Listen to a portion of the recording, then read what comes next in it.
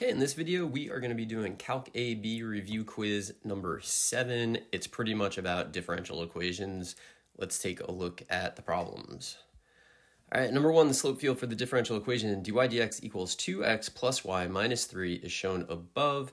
Draw in solution curves through the 3 indicated points on the slope field above. So what we want to do is imagine that this slope field is just flowing water.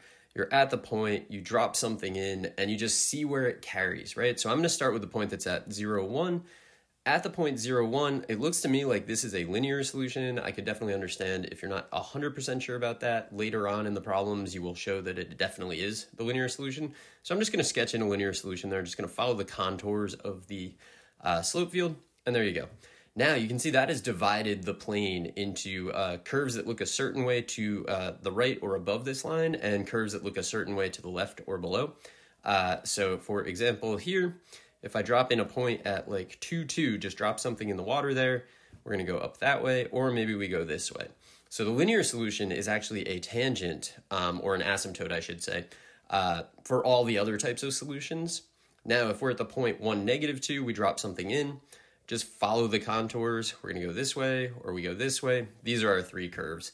So you want to show the 3 different types of curves. One of them should definitely be linear in this case.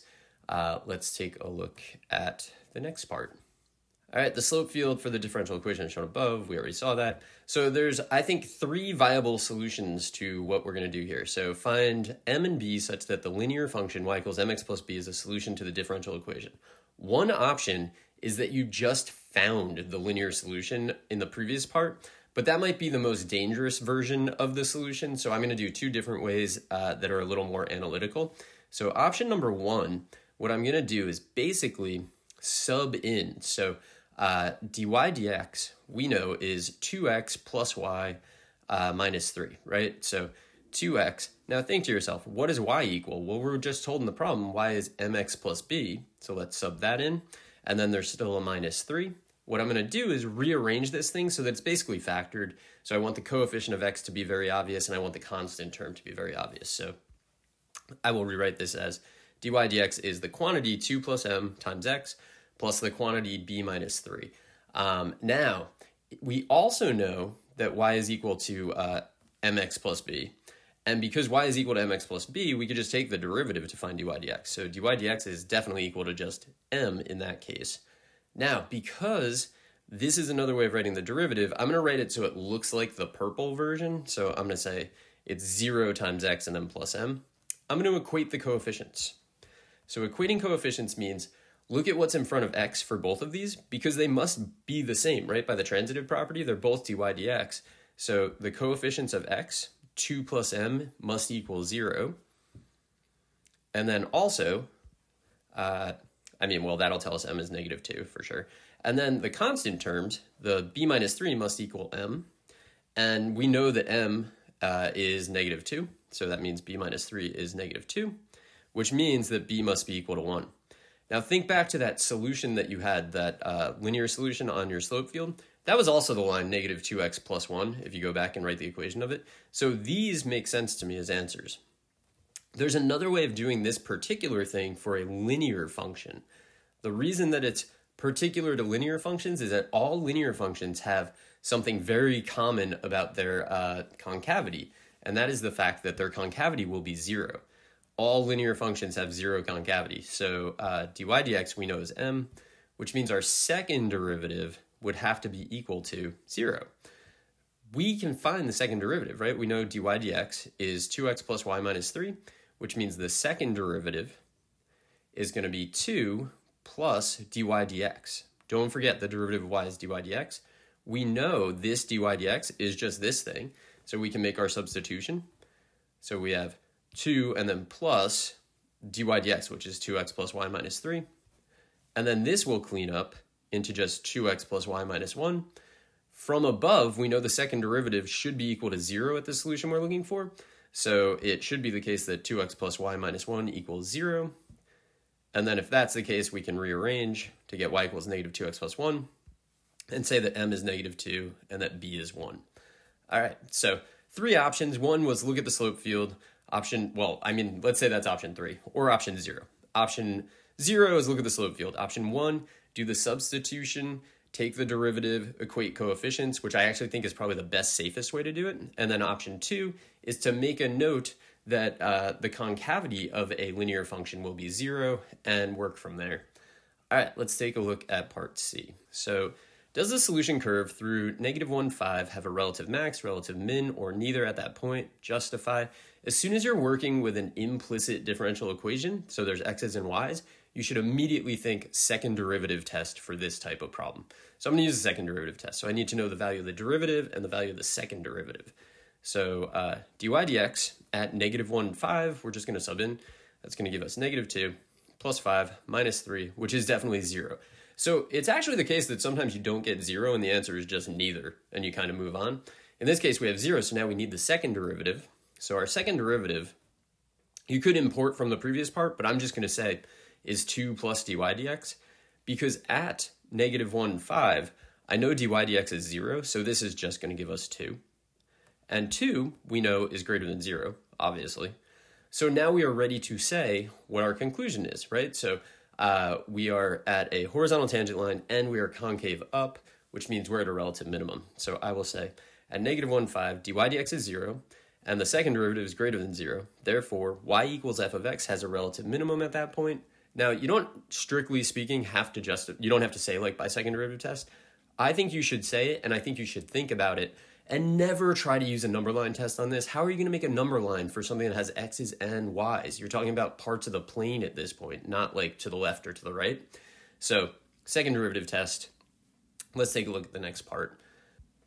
Describe the region of the plane for which the solution curves are concave down and justify. All right, so we're going to need to talk about concavity here. So I'm just going to grab the second derivative that we found in part B, or you could solve for it again if you need to.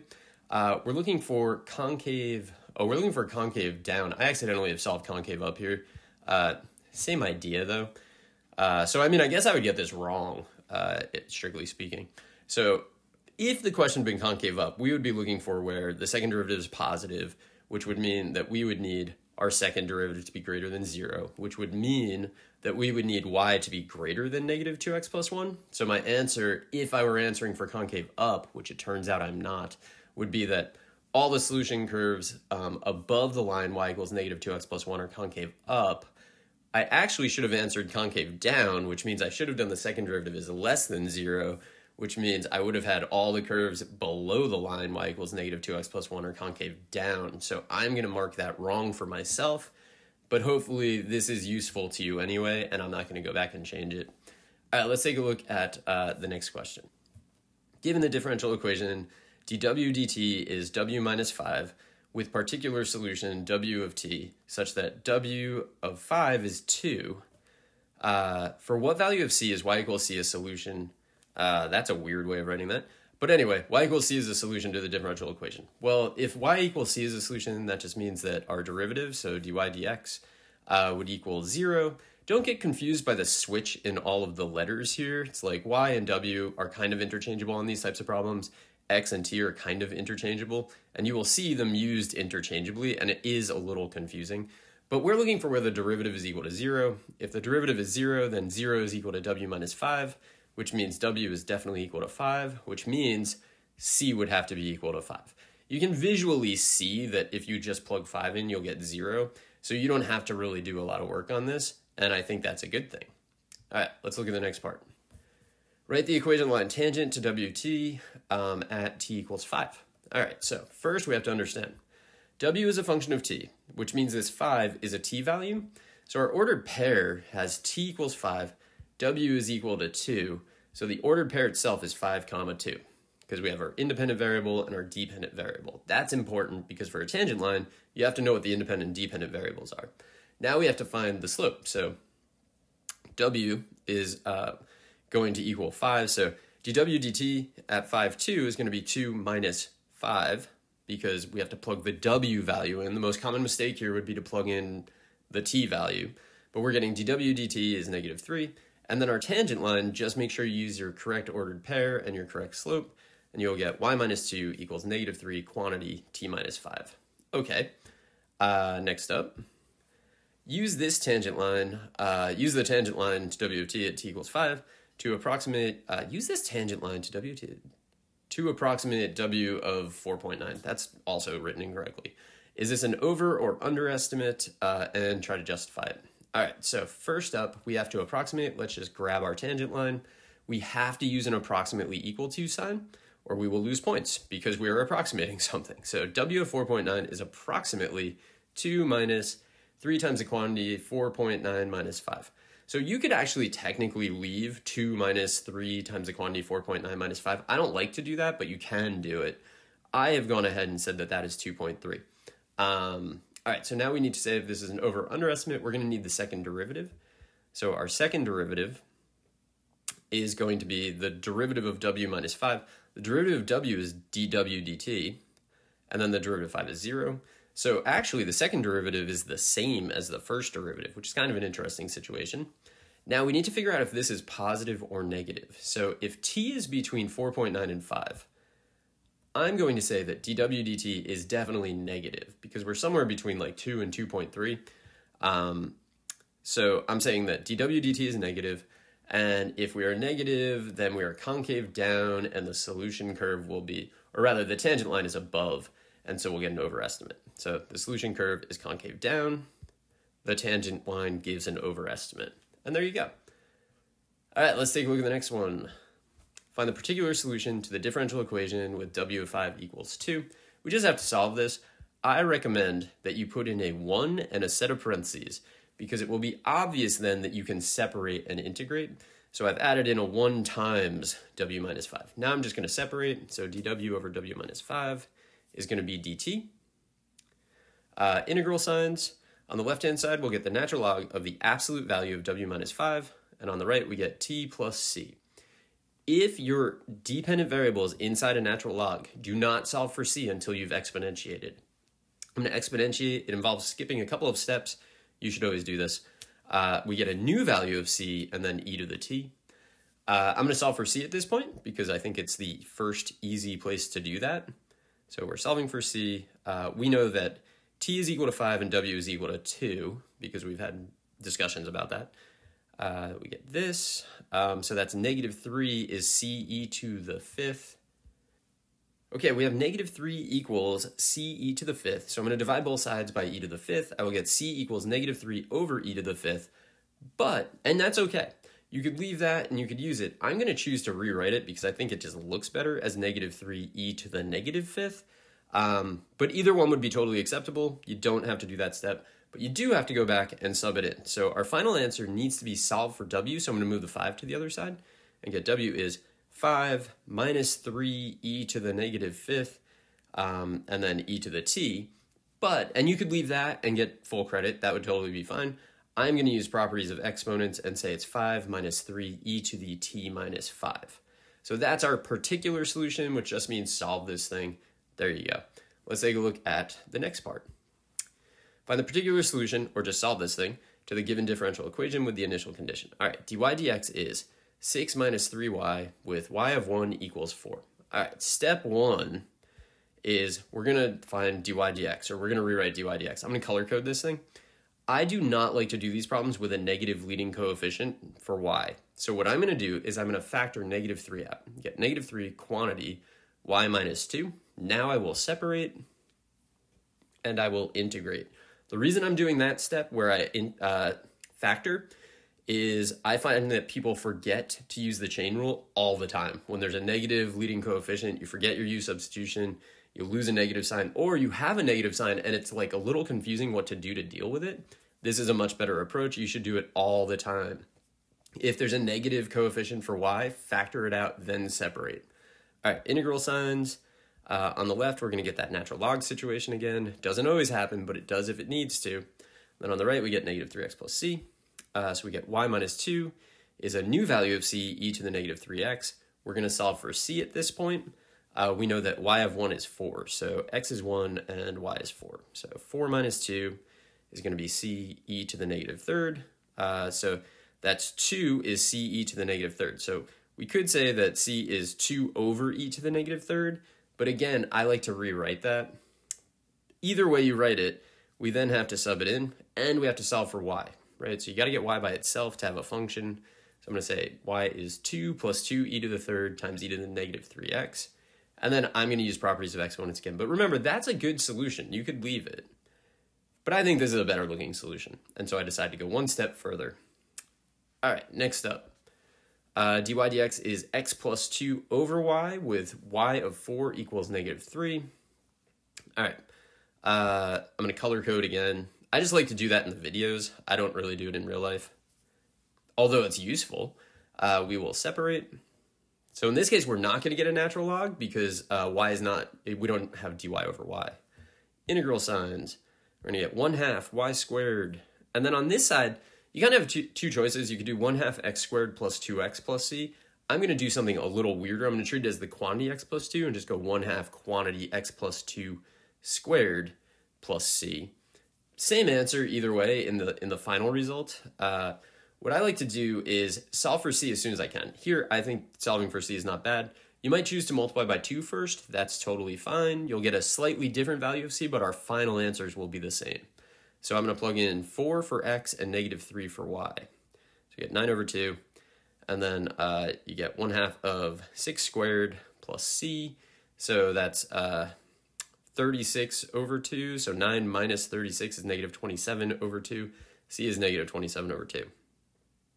We take our c, we plug it in, and we're going to look like this.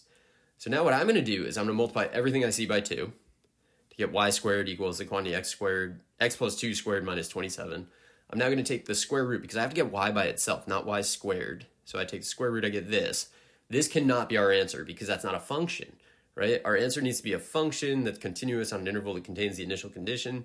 Look at the initial condition and you know that y of 4 is negative 3, or in particular, y of 4 is negative. The only way you're getting a negative out of this thing is if you choose the negative square root. So our final answer here is the negative square root of quantity x plus 2 squared minus 27. You could expand that, you don't need to. If you did it the other way where you said 1/2 x squared plus 2x plus c, you already have it expanded. So don't worry about that, that's totally fine. All right. So let's take a look at the next part. Y double prime minus 5y prime minus 6y equals 0. We want to find all possible values of a such that y equals e to the ax is a solution to the differential equation. All right, let's just do it. I mean, this is basically a substitution problem and then a little bit of an algebra problem. We're going to need to know what y prime is, which is going to be a e to the ax. We need to know what y double prime is, which is going to be a squared e to the ax. And then we're going to do some substitution, right? So y double prime will become this. Y prime will become a e to the ax. And y is just e to the ax. Making our substitutions, we get a squared e to the ax minus 5 a e to the ax, and then minus 6 e to the ax. And then that has to equal 0 because that's just what we're told. All right, in this case, you can take out e to the ax. Importantly, e to the ax is never equal to 0, so it's not really contributing anything here. So we have e to the ax is not 0, so all we have to worry about is this quadratic, which I'm going to factor into a minus 6, a plus 1. So make sure you factor that correctly, or if you're a little uncertain, just use the quadratic formula. Nothing wrong with that. All right, so then a would have to equal 6, or a would be negative 1, and those are our answers. If a is 6 or a is negative 1, y equals e to the ax is a solution to the differential equation. We wouldn't be able to solve that at this point in our journey, but knowing that it has that form, we can find the values of a. All right, that's the entire quiz. I hope this was helpful, and good luck.